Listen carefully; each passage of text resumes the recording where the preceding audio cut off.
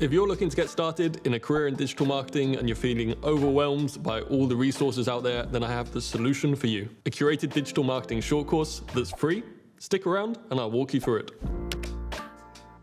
Hi, my name's Ed. I'm Chief Marketing Officer here at CareerFoundry, and I've been working in the field of marketing for the last 12 years. When I started out, there weren't so many resources available to start studying digital marketing, but now, obviously, the internet is full of them. However, this can be a little bit overwhelming, so what I've got today is a free digital marketing short course. You can find the link for that below, which gives you a nice, gentle but comprehensive introduction to the field. So once you've signed up for the short course, you'll get an email that gives you access to your dashboard.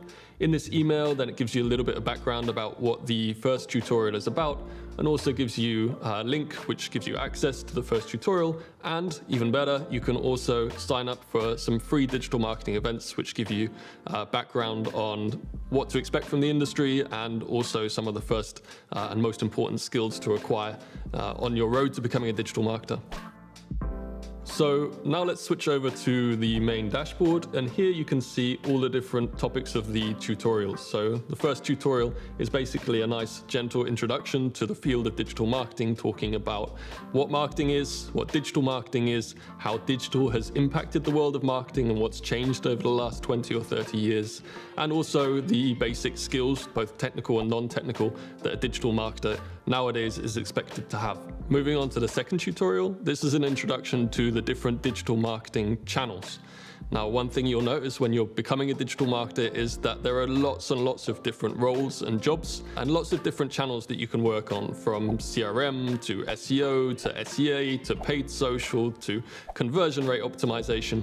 And so understanding all of these different channels is super important in order that you can really understand and decide which direction that you want to go in. If you'd like any more information about any of those roles, drop a comment on the comments section and we might make a video just for you. Tutorial number 3 is all about marketing research. So all good marketing starts with good research. In this tutorial, we dive into the different types of research and how to carry it out. And then after you've done your research, then you can start ideating, you can start producing your campaign materials, and you can start measuring your performance. And to measure your performance, you need your marketing metrics. And that's a ton of quite confusing different acronyms like CPAs and CACs and all sorts. In this tutorial, we'll untangle all those acronyms and give you a definition of each. And in tutorial number 5, we're looking at what makes a good creative. So how do you actually produce a good ad and good copy and good imagery for a marketing campaign? And finally, to wrap up, after you've studied all those different areas of digital marketing, we have a short test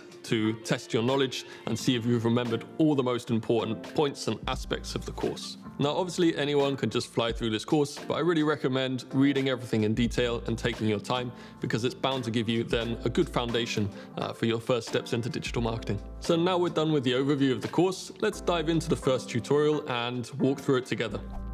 So if we dive into the first tutorial, this basically gives you an introduction to digital marketing, and it kicks off with the definition of marketing itself, because obviously to understand digital marketing, you first need to understand what marketing is. Then it dives into digital marketing. Here, the definition is quite interesting, because digital marketing nowadays isn't just about online marketing, it's really about all the kind of marketing you can do across digital devices. And more we see this blur between the line of what is online and what is digital. Then a super interesting topic, how has digital changed marketing? And here it's really broken down into different areas that have impacted how we do marketing nowadays. Next up, we have the question of what a digital marketer actually does. And it starts here with kind of mindset that a marketer has, and that's the mindset of the optimist, essentially. So someone who wants always more and someone who wants always better. And then it also emphasizes one thing that's quite nice about the role of the digital marketer, and that's this really nice mix of the creative aspect, or the creative side of the role, and the analytical side of the role. So you have to be creative in terms of dreaming up campaigns that are going to be effective, but you also need to be analytical in terms of figuring out, based upon the data that you get, what's working and what's not working. Then it briefly dives into the process. So as I mentioned earlier, going from these first early stages of research, and then into ideation, and then into production and distribution and analysis, and how that analysis feeds back into the research again, so that you have this cyclical working process. And finally, the tutorial wraps up by looking at the technical and non-technical skills that a marketer needs. So as you can see in this first tutorial, you really get the foundational knowledge to decide whether digital marketing is going to be something that's interesting for you. If it sounds good, then we can also move on to look at tutorial 2. So jumping into tutorial 2, we can see that this is all about an introduction to the various different digital marketing channels. So this tutorial actually starts with one of the basic principles of marketing, and that's the marketing funnel. So this idea that when you run a campaign or a brand campaign, you're trying to build awareness at the top of the funnel. So you're trying to reach a lot of people so that they know about your products and they remember your product. And then as you work your way down the funnel, you get closer and closer to that purchase moment. And this funnel is important to understand because all the digital marketing channels typically play a different role at each part of this funnel. So let's look at a couple of the most common ones. First up is search engine optimization. So this is all about optimizing your website to make it more visible for search engines like Google. Next up, we have social media marketing, and this is obviously a huge area. If you think how many people and how much time they spend on different social media platforms, this is all about using those platforms to reach people, to communicate the value of your product to them. Then we have PPC, and this relates to things like Google search ads. So when you search for something in Google and the first 2 or 3 positions are advertising different companies who are paying for those spots, it's basically the admin and management of all those different ads. And then moving on to CRM, we were talking about the funnel earlier on.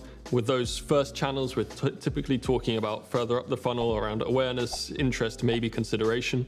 For CRM, it's actually more mid-funnel. So here you're nurturing those people who have already shown an interest in your product, and it's more around the evaluation or decision-making phase. So you're using email marketing typically in order to inform them in more detail about your product. So moving on to the next section, it discusses how these different channels fit into the funnel, and then finally you wrap up with a short summary. So by the end of this tutorial, you'll have a good idea of some of the key roles within digital marketing, and maybe you've got an idea already where you could fit in. So whether you want to work on brand marketing at the top of the funnel, building awareness, or maybe you want to work on a channel like CRM, email marketing, using perhaps your copywriting skills in order to nurture people to the point at which they purchase your product or service. Okay, diving into tutorial number 3. This is all about marketing research. And in the opening paragraphs, it talks about how a good digital marketer will balance research and quantitative and qualitative data with a good intuition for what kind of marketing will work. Then if we scroll down a little bit further, it starts to categorize the different types of research. So you have, for example, primary and secondary research,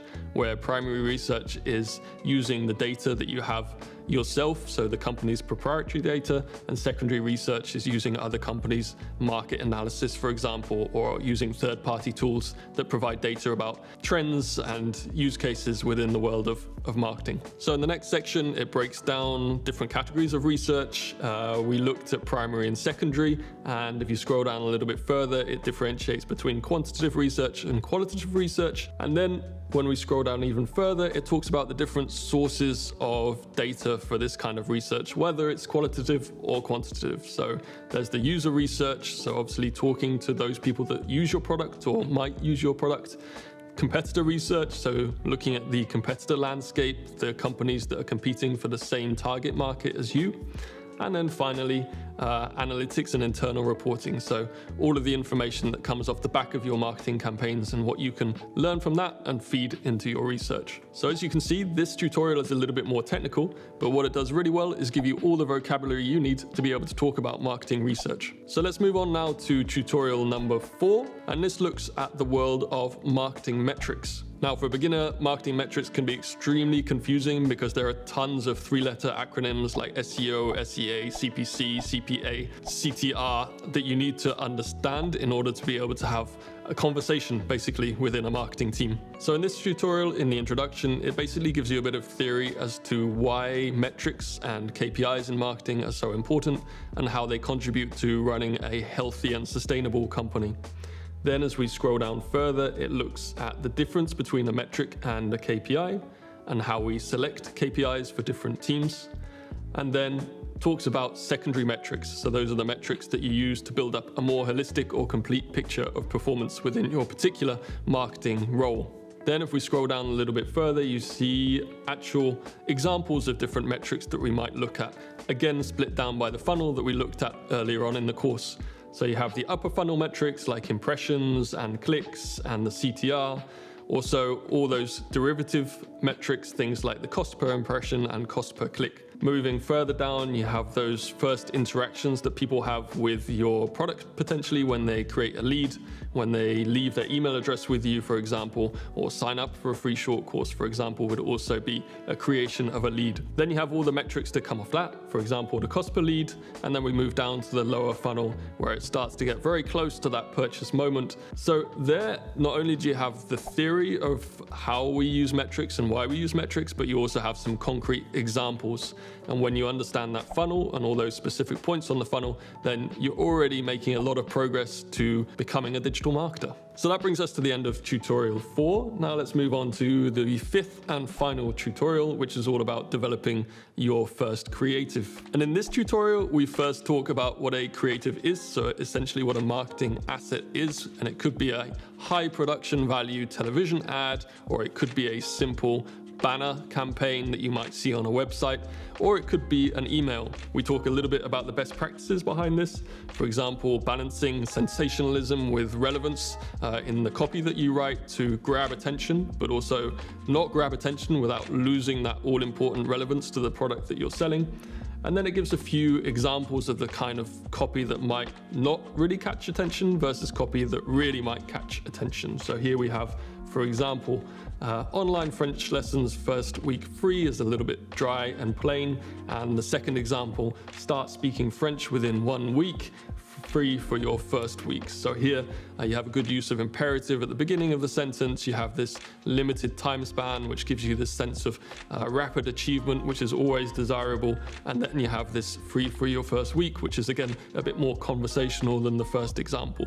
So here just a few aspects of copywriting which immediately spruce up the language and make it more attractive. And at the end of this tutorial, you also have the opportunity to start developing your own creative. And this is basically your opportunity to bring together all the knowledge that you've got and really produce something tangible. And once you've done that, you can move on to the final test. And here you can basically test the knowledge that you've acquired over the last 5 tutorials. So let's dive in there and see how I do. Okay, what is targeting in digital marketing? SEO, first step in the funnel. What does a lead typically mean? Which of the following is typically the lowest down the funnel? I think I'm doing pretty well so far. What are the 4 Ps of marketing? Also similar. What is an efficiency KPI? And finally, what does CTR stand for? Let's see. 100%.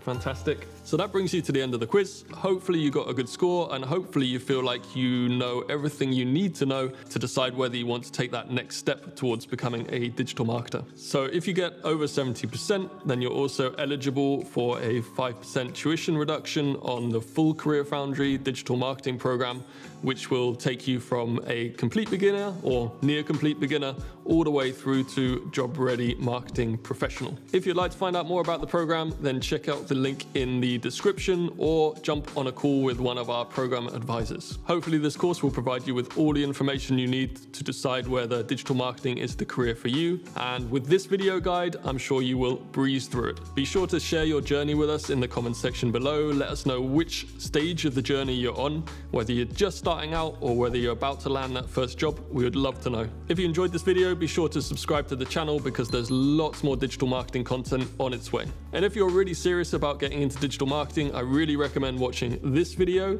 which will give you tons of background about all the different areas of the field.